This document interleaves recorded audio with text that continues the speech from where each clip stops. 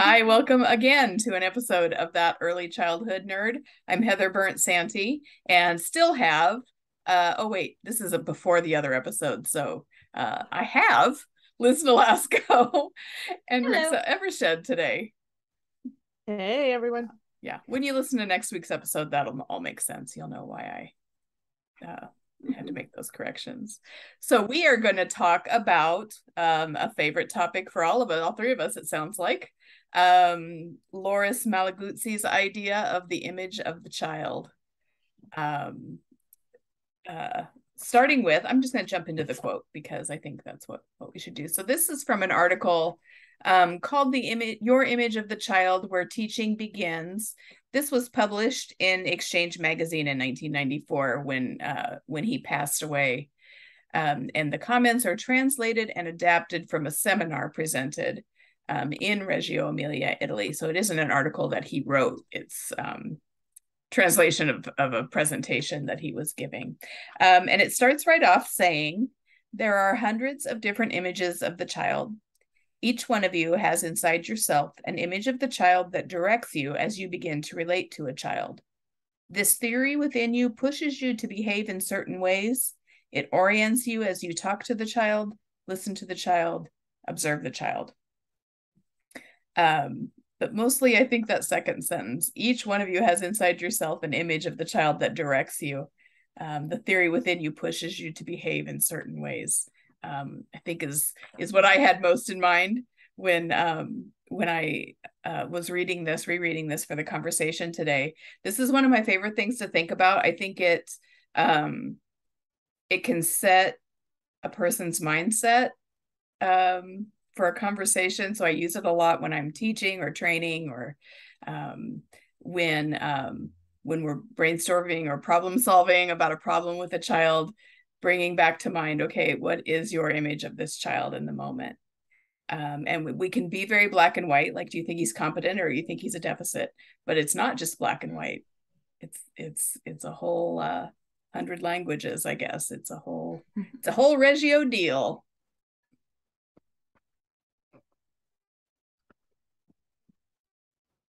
Oh, no one's going to talk. What are your thoughts I feel like on the image of the child? that line of that, just the idea of where we start to construct our own image of the child has to come from our own childhoods, right? The messages we received as adults and that we are now imparting, and I guess starting with this very beginning of the article, which is a logical place to start, but also not at all how I have my notes. So I'm sorry. Well, go wherever you want to go. You know how the show runs. It's just so critical and just again I think highlights and underlines and bolds and italicizes the importance of educators and anybody who's going to be around children or parents to really have the capability to reflect on ourselves, our own experiences, and find what was great about your own upbringing and what maybe was not great, and what that taught you about yourself, what that teaches you about your view of the world and other people in general, and how you want to impart and what you want to impart to those children and what you are imparting. Oh, wow. Yeah. Okay. Yeah, I hadn't made, like, I agree with that. I hadn't made the connection of the image of the child coming from my own experience as a child. That packs a lot. I have to think about that a little bit. And I think how we were treated as children directly influences how we view children. Mm-hmm. I grew up in the Colorado high country. We had national forests, 25 million acres as our backyard. My parents' property like literally butted up against it. My dad was a art teacher, so he threw pots as like a separate income stream for our family so my mom could stay home. So we always had clay in the basement where I could go play with my dad, and he always was very reverential about, is that a word? I don't even know. Yeah, you guys get. Yeah, here's my position. If you say a word and someone knows what you're talking about, it's a word. Okay, so there you go. I like that. He was always very reverent of anything we made, so he would always make sure it was fired. He would offer us, if we were struggling with like getting two pieces to stick together, he may show us how to make that happen. He just really considered us capable of doing whatever. And I mean, he let my brother at 3, he was under the car with him, and he would explain what he was doing if my brother asked questions and things like that. And I do think, to your point, Liz, is like, I'm wondering now if that's why I do consider children so capable and see them as teachers of me in the same way I may support something that they want to know more about. Yeah, that's exactly what my mind is going back through all these interactions and experiences in my young childhood, my early childhood especially. I'm like, oh, I was just sort of holding my talent of seeing the child as competent as my own achievement, but no. I have to give credit to the experiences I had as a young child and the people in my life who saw me as competent. Yeah.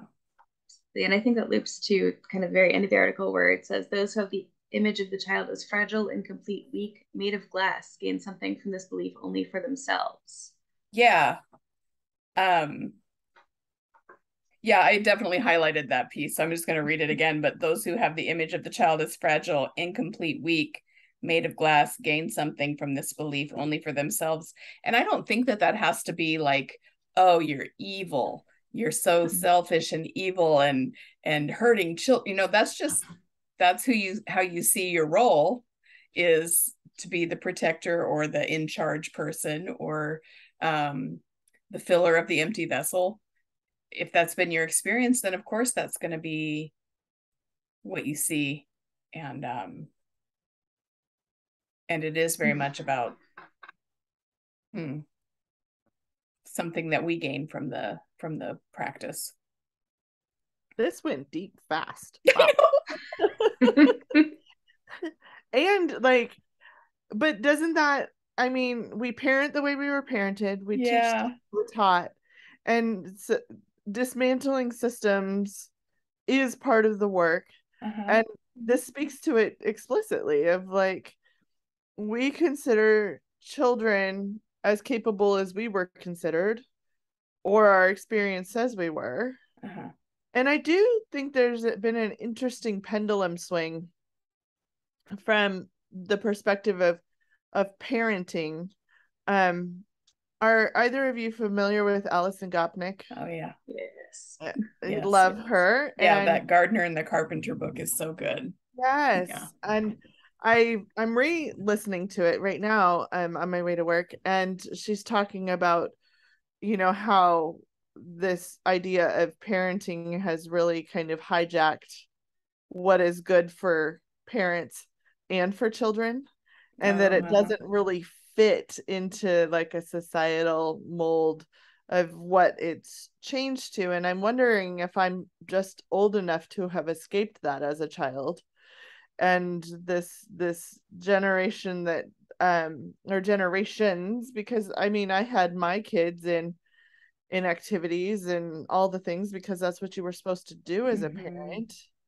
But also from an educational standpoint, of when we consider like No Child Left Behind and all of the policies that have been put into place that are tied to funding, that directly speak to testing outcomes. I mean, all of that consider children from a deficit mindset.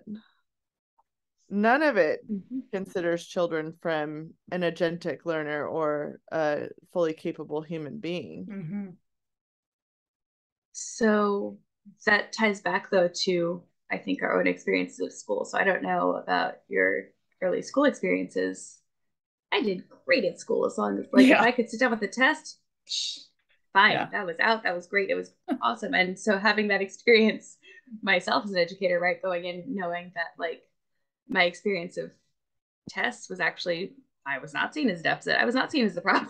And I could see how someone else with my experience could go into this and have such an easier sight of deficit because we were told, explicitly and not, like, you're great at this, and this is what everyone should be doing. Mm-hmm. And then you may argue with somebody. You'd be like, I tested and I was fine. Like, it was great for me, right? Yeah. And then, of course, that other person is like, well, it wasn't great for me. And, you know. Right. Yeah, we have a real tendency to see what the most skilled child in our group can do and think that that should set the tone for everyone else, instead of looking at the ones that it's more difficult for, that our expectations aren't quite right for, and making adjustments based on that, instead of, well, one child is successful under my expectations, so it's not a problem with my expectations. Right. Or the way I'm teaching my pedagogy in the classroom, you know, like this should be fine because these 5 children can do it. And is that culturally relevant? Is that rooted in equity or freedom or liberation or any of those things that we know children should be able to live inside of? Yeah. That's, I think it was like just a random tweet, and I don't know who to attribute this to. So if it was yours, congratulations, I loved it, but I don't remember whose it was. Anybody listening? But it was just something like, one of the biggest barriers to school reform is the fact that most of the teachers did well in the system that we're perpetuating. Kind of like, most of our teachers were students in the way that we want to see the image of the child. You know, their image of the child is this capable student that it sounds like we all 3 were. And that's why it's so hard to change practices. One of the reasons it's so hard. Oh, you're saying no, Rixa? That wasn't your experience, I'm assuming? No, it really wasn't, which is why I really have a critical eye on school systems now, is because I did really well in college because I went to the University of Alaska Fairbanks, and I had professors there who saw that I needed to follow my own curiosity, and so they let me do it. Oh, wow. But in my high school, middle school, elementary experiences, that was not the case at all. So I sort of struggled inside of those boundaries of, nope, you have to read Wuthering Heights. I don't care that you're interested in this other book or whatever, you know. And so I mean, I think if we're treating children as agentic learners, we can say, I know somebody's gonna get mad at me somewhere, but I couldn't get into it. I know couldn't. It's not for everyone. I'm currently in the middle of my 1,000,000,000th reread of Wuthering Heights, but I know that it's not for everyone to read. Yeah, or to I should try reading it again as an adult, because you don't need to make yourself do that. But forced, you know, there's like 17 different narrators, and there's 3 different it's a whole thing. There's dialect. It's hard for people, I know, but I love it, so I had to make the face.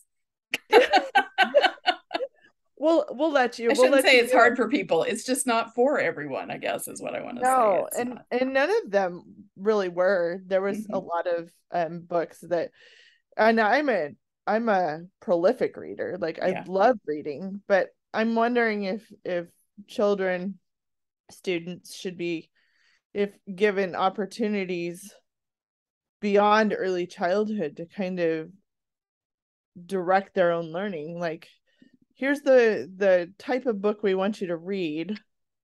Go find one that appeals to you. And if that's a graphic novel, or if that's a Wuthering Heights kind of book, you know, like it we're not going to assign intent or importance on it based on that. It just makes me wonder, because I did so much better in college when I was allowed to do some of that stuff. Yeah. Okay, but that probably really also contributes to your image of the child now, right? Like your 100%, your experience. Sure. Cool. I'm constantly the person who's like, no, that child, leave him alone. That child can do that. People get so irritated with me. I'm like, yeah, he's 30 foot up in a cedar. He's fine. He's good. Good. Yeah. And then I'll say something like, yep, if he falls, cedars are built with like these off, so the branches go like, they're like staggered. Yeah. So like if they fall, they're not going to fall far. Yeah, the thing that makes them good trees for climbing also makes them safer trees for falling. Right. He climbed all summer long in flip-flops, right? Like, and people are like, oh my God, that was so unsafe. I was like, he never once demonstrated that was unsafe for him. Yeah, I was a barefoot tree climber. When I was a kid, we had big pine trees that were perfect for climbing. Yeah. And so and they're like, oh my God, that's so scary. How do you do it? That. Yeah. And I'm like, I trust them. Mm-hmm. I trust them to say what they're capable of. Yeah. So I want to share another one that I thought was perfect, another quote, a couple sentences that I thought was perfect. So he says also, school is not at all like billiards. When you play billiards, you push the ball with a certain force and it hits the table and bounces off, and there's a definite way the ball will go, depending on force and direction. Children are not at all like this. And that's the coolest piece about them, in my opinion. Right? You never know what kind of conversation you're going to get into with a child, or what, where their idea is going to take them. Like the example you shared in the other episode that they haven't heard yet. The gray Legos set out for building that they take in a bucket for cooking in dramatic play. We had an idea where that billiard shot was going to go. They took it completely a different direction. I found it really interesting. And Liz, please talk over me if you have something to share. Are you tired of us calling attention to your politeness, Liz? It's okay if you'd like to just keep talking and have trust in your image of the Liz. That I will jump in when I have things to say. Liz is competent and will jump in when she needs to. Yeah, perfect. Funny, I'm working on holding space for other people to chat because when my brain starts to fire, it's like I just got to get it out. So it's a skill I'm working on, Liz. Yeah. There's that. So I haven't met you before, and so I'm worried that you're going to be very quiet, and I don't want to talk over you because I've known Heather long. So that's part of it. So all right, mutually established. Yeah. Okay. And I clearly don't mind talking because I have a podcast and I teach college courses. I need to be stopped is what I'm saying. So please jump in whenever you need to. What a fun podcast for people to listen to. I was thinking of when you were talking about play going in directions that we didn't think about it going in.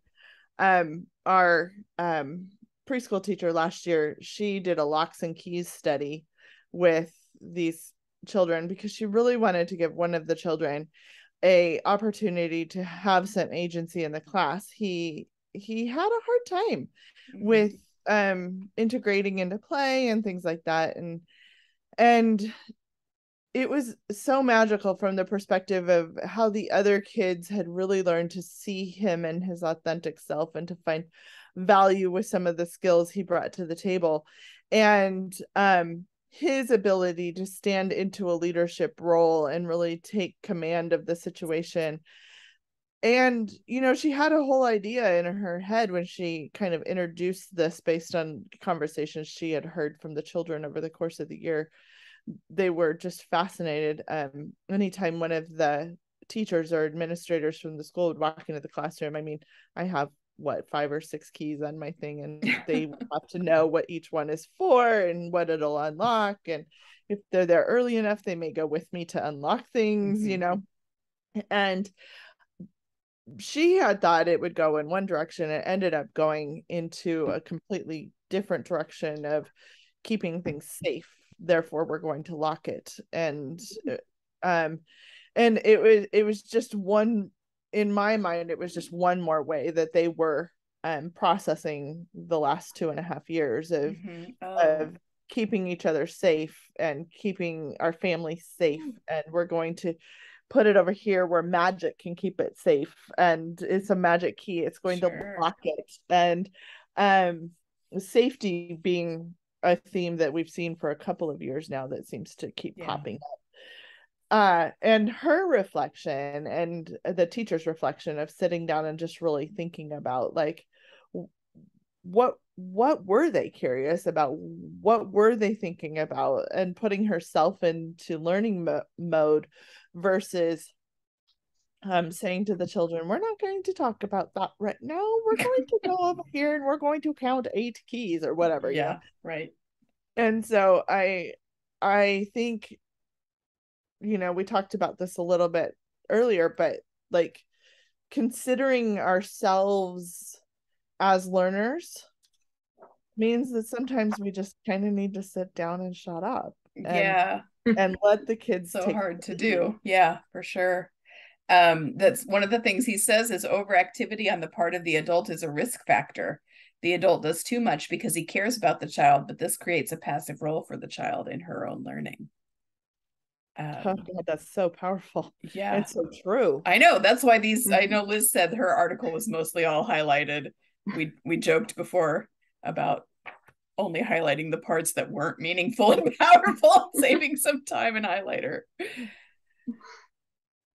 The correlations I see, you know, Loris Malaguzzi had the idea for Reggio after Italy emerged from World War II. And the correlations that I see between that and Anji play, I'm not sure. I think China has its own challenges, sure, where it originated from, and creating these spaces for children where they're are you guys are locked up. Am I still here? Okay. But I love how out of these two approaches that really center children as learners, fully capable learners, that come with skills and strengths to a space, out of two different regions of the world, but with the same kind of similarly rooted ideas of children as individual humans. Like they come with what I just talked about, and that they have contributions to the community space, and they will bring ideas that will spark other ideas, and it continues to build, creating kind of the total picture of what the space is,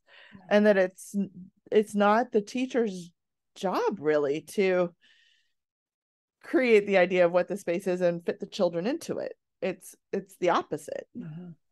I just started to read and I'm not, again, I don't have the book with me, so I'm not going to have the author's name, but it's called Havens of Hope. It was just released by Red Leaf Press, and maybe the name will come to me, but essentially it's a post, even though we're not really post-COVID, it's a post-pandemic reflection on the opportunities we have now in early childhood. And one of the things that she does in the early chapter, introduction or first chapter, is to talk about how, you know, Montessori's philosophy came out of the turmoil that was happening in Italy around wartime and things. And then Reggio came into being because of a community's decision to come together for children after war and to rebuild community. And then so now the pandemic has ravished, you know, worked its way through the world and made all these impacts on our work with young children. And so now we have this opportunity for something Montessori-ish or Reggio Emilia-ish to come out of it. And so now this is not what that author says, but what that made me think about was the messages I've heard about children and working with children in the feeling like we have COVID in the rearview mirror. And the image is a deficit again. It's like, oh, there was so much learning loss during COVID. These children are just not as skilled now because of COVID. They've forgotten everything they were supposed to have learned because of COVID. And so that doesn't sound like an opportunity for me. That sounds very much like an image of a deficit that's very frustrating.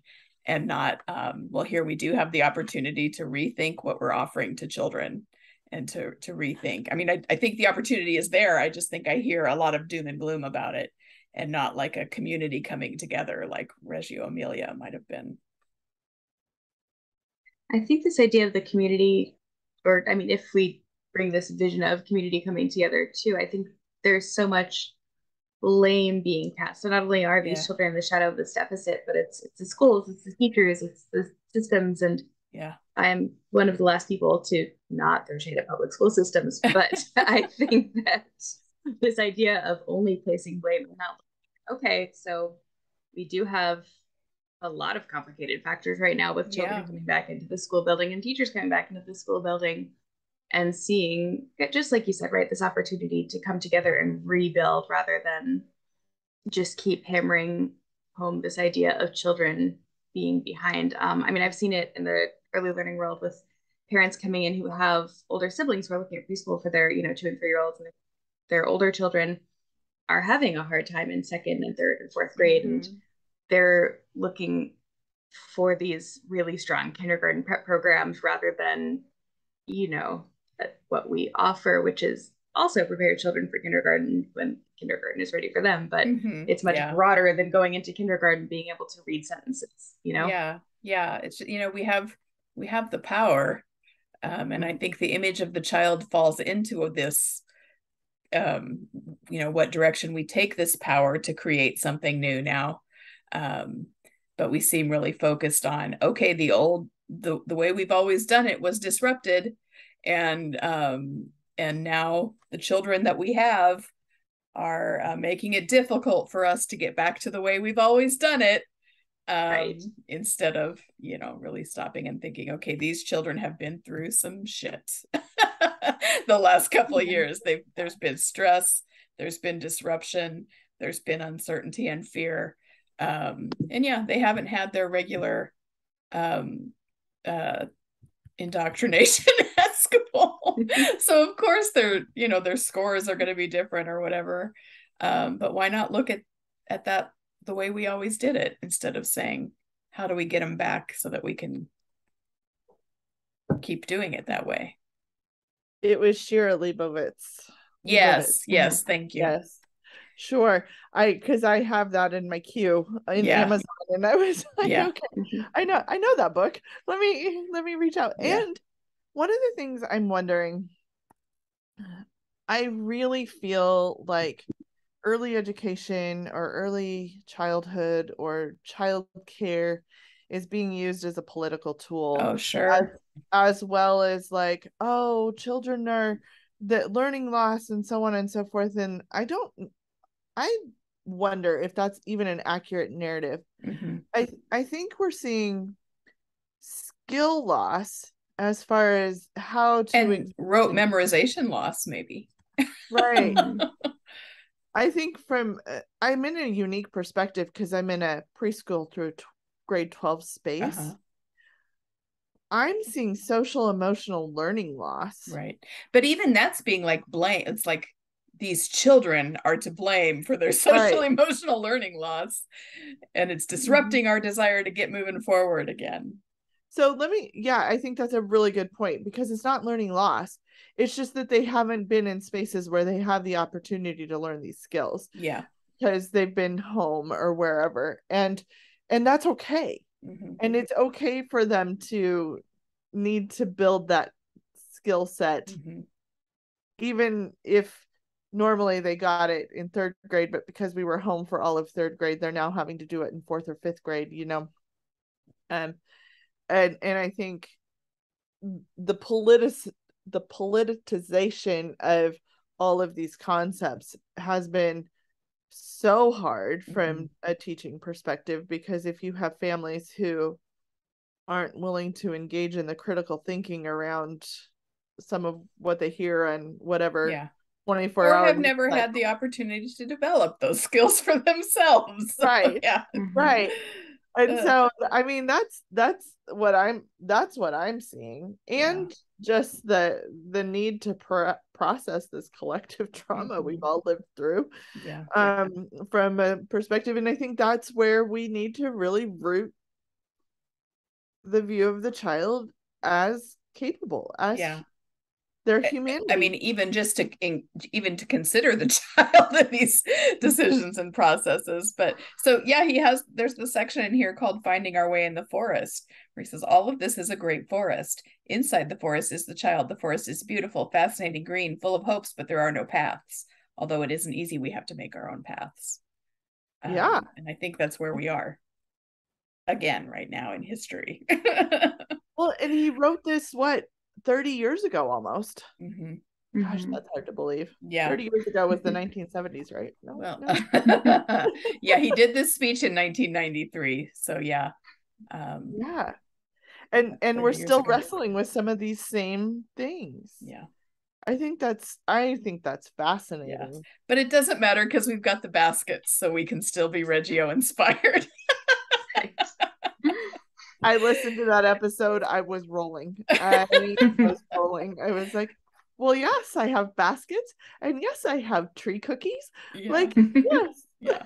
Which is fine. That's fine. I love that line. It's shortly after what you just referenced, Heather.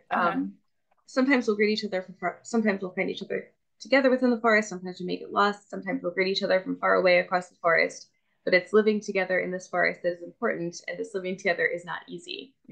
I love that he's built in this acknowledgement that we're all going to have these different ideas of what is right. And we still need to build this community. We still need to build these places for children to grow into themselves and to become citizens of the world and their own localities.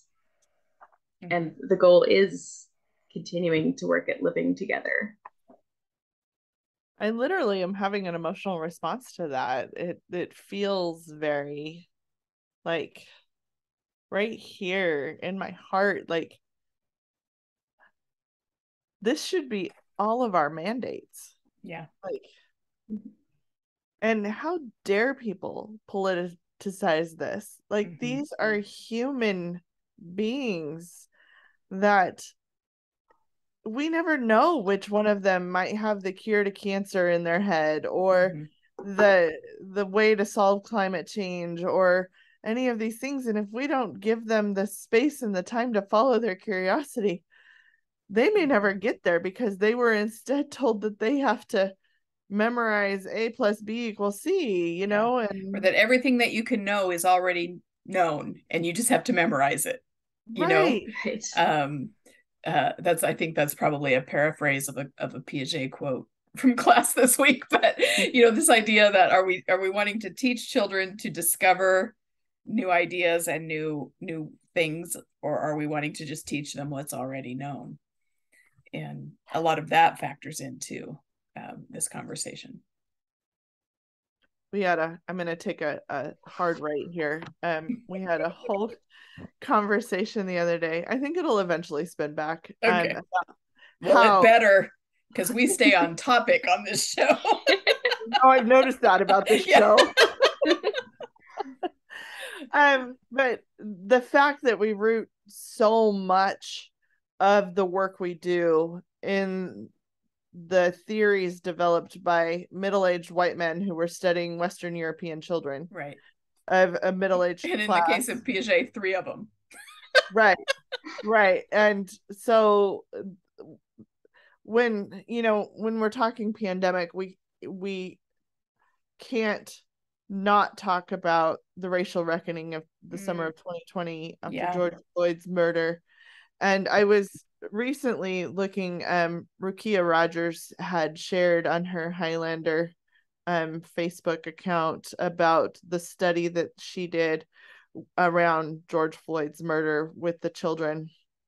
And one of the most powerful pictures was of this little blonde girl working on her, I'll have to look at it again, but if I recall correctly, she was writing a letter to either George Floyd or to George Floyd's mother, or something about how she was sorry, or how she would have fixed it so that wouldn't have happened. And when we talk about our view of the child, how many of us kind of had this gut reflex of like, that's too heavy or too big for this 3-year-old, right? Right. But yeah. Is it? I mean, these children have already processed race. They started doing that when they were born. They have strong opinions about race at this point, you know, when they're 3, 4, and 5. And they've heard about it. They've heard the stories. They've heard people talking about it. They've seen, new murals pop up in their neighborhoods, all that kind of stuff. And so providing them with a space that's safe to ask the questions, to process the information. I mean, is there anything more rooted in the identity of a child as being fully capable? I mean, it just, I had tears in my eyes when I was reading the definitions and going through her process with these kiddos. And none of the schools that I can think of would have even allowed that to happen. It would have been nixed from the get-go. Like, nope, we're not going to talk about that. These children are too young. Yeah. Which is just a convenient way of saying, I don't understand how to process it, how to help children process it. So we just shouldn't do it. Yeah. As a white woman, it makes me very uncomfortable. So I'm just going to avoid it. Yeah. And that was facetiously said. Just want to. Oh yes. Yes, we knew that. Throw that disclaimer in there just in case. Yeah. That's right. Yep. What else haven't we hit that we highlighted in this article, Liz? All of it. All of it. Actually, I can loop it into what Rixa just said, though. One of my other highlights is becoming totally involved is the subheading. Okay. It's a constant value for the children to know that the adult is there, attentive and helpful, a guide for the child. And I think that is so important, especially when they're asking those big questions about race and identity and, all these other things that we don't want to talk about. And just being present with the child and modeling ourselves as someone who is prepared to be there for the child through the many things that they encounter and will encounter, and starting off with that relationship, with that trust in the child, with that image of the child as capable and confident and thoughtful and able to process too, with that additional understanding of where they are developmentally, right? But modeling ourselves as the adults in the room to just be present for that child and not shut down conversation that is maybe going to make us uncomfortable and is maybe going to make us say, oh, I'm gonna have to send it out home to let parents know this came up today. Yeah. Thinking about all those end of the day conversations you're gonna have because this one child asked this one question. Yeah. I had a beautiful conversation several years ago with a group of 4 and 5-year-olds about if there was a God, if that God created the world, and if that world had evolution. Oh, wow. Ooh. And, that sounds fun. Tell us how that went, Liz. The highlight of it for me was when it was a much more respectful conversation between the children than I think it would have been between the adults, to be honest. Sure. But the absolute highlight was one child, the top of his lungs with the most passion you can imagine. There is no God, but if you want to believe that, it's okay. So, there's a lot in that one comment that we can learn about that boy. And also your assumption that it was a boy. I don't think I gendered this child. Oh, I assume, yeah. I am bad. I automatically go boy when I'm telling anecdotes and vignettes. I think that's so interesting, though, because at the same time, this child held space for other people who believe differently than they do. Oh my gosh, that's amazing. I love that. It was wonderful. Yeah. And so I say that not to pat myself on the back, but just to say, like, yes, I have had conversations and then I had to ask my director for a few minutes off the floor so I could just outline what happened throughout the day before pickup. Yeah. I love the way Richard Cohen went. Like, I'll go there with a child, but I'm not going to lead a child there. I thought that was really a powerful way of saying, I value your questions, but also holding space for the fact that your family may think about this differently. And so you can ask me. Yeah. But I won't take you anywhere that you're not going to take me first. Mm-hmm. Like, I'll go there with you. Yeah. And I thought, whew, I actually talked to a couple of teachers about that, because I was like, this is a great way to have these difficult conversations, to really get at the heart of what the child is curious about and what they already know, what they want to know more about. And then being able to say to a parent, like, this topic came up for your child today. Mm-hmm. You know, they noticed this. This is what I said. And it seems, well, not neutral, it's a really gentle starting place for some of those more difficult conversations, where children are diving into the questions they have about the identity of other family structures, of other children, of just what society tells us about boys and girls, and how gendered, you know, that it's a binary, it's not something else. Right. Yeah, that's another, you know, a whole other area that we're giving a lot of time and attention to with our work right now, and is being sort of attacked by outside forces. But we trust in the child's competence to make sense of things with information. Like, we can give them information, we can show them a variety of different, you know, family structures or ways of thinking about people, and trust them to make sense of it, you know, being there next to them for when it doesn't make sense anymore and they need a little more information. That's for us and for the families to do, right? We can keep the family in the loop for those kinds of things. 100%. Maybe alleviate some of that fear. But so it's like race. We think, well, they're too young to hear about two moms in a family. It's like, well, they see it in the hallway every day. Yes. When that family drops their children off, you know, they see that every day. So no, they're not too young to wonder, and be given some credit for the wondering. So I think we'd need to draw a distinction, though, or maybe boundary around, I'm not quite sure, this idea where a child leads you, which I think is of critical importance, of course, but I fear that could be heard as a little more passive. And I think that part of our role within a community is obviously not to start issues with families, not to butt right up against people's beliefs. Yeah. But I do think that it's appropriate to start with a base morality of all people are valid, and all gender identities and races. I worry about being so neutral and being so afraid of being accused of teaching critical race theory that we can't butt up against children, the stereotypes that children will naturally form as they try to categorize and understand the world.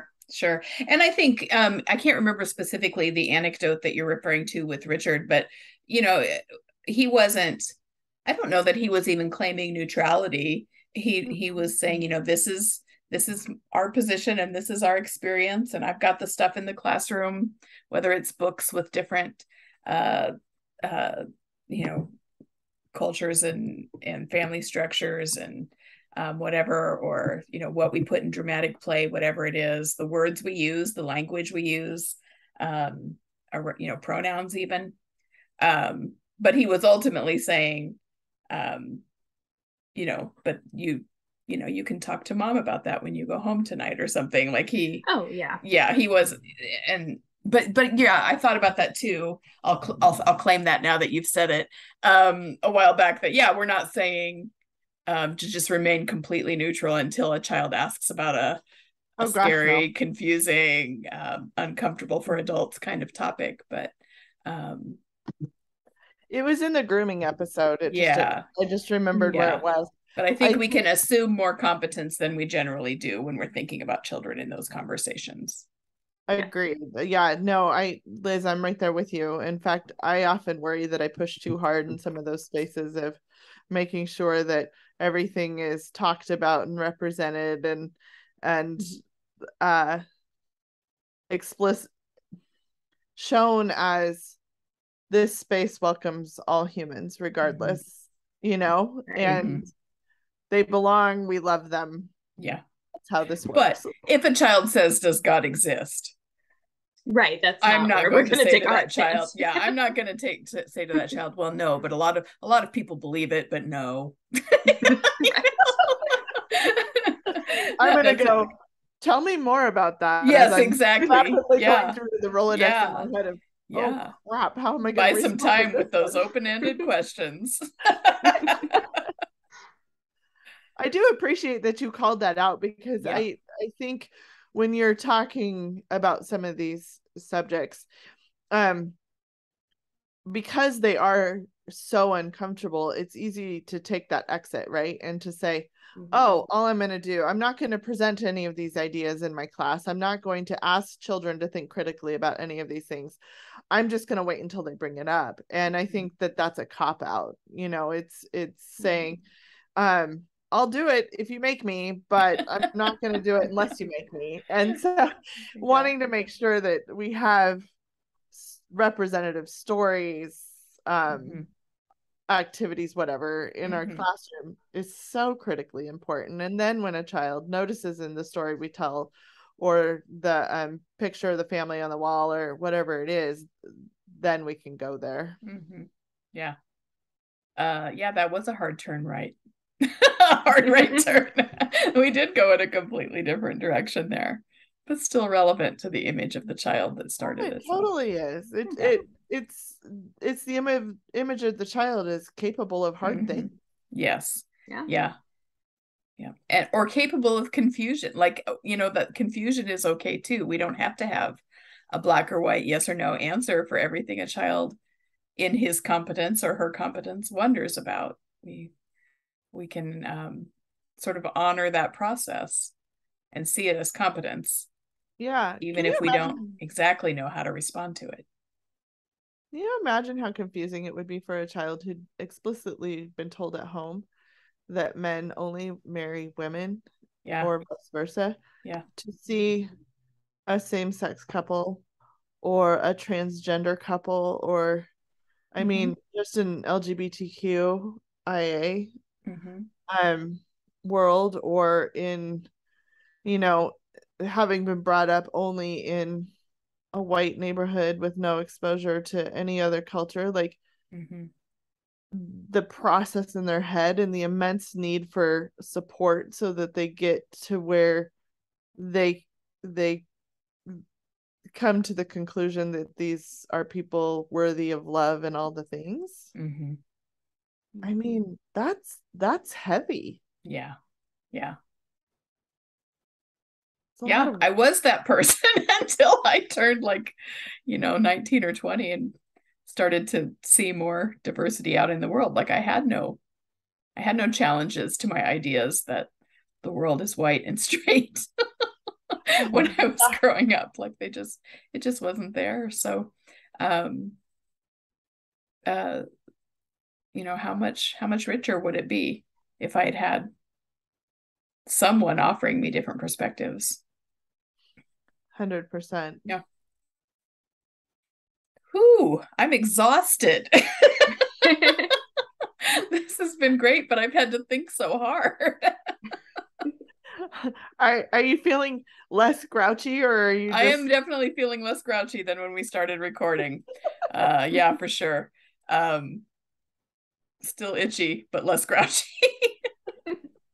I love conversations like this because yes, they do make you think, but they also absolutely, they really do force you to interrogate your own thought processes, your own pedagogy in a way that can help shifts be made.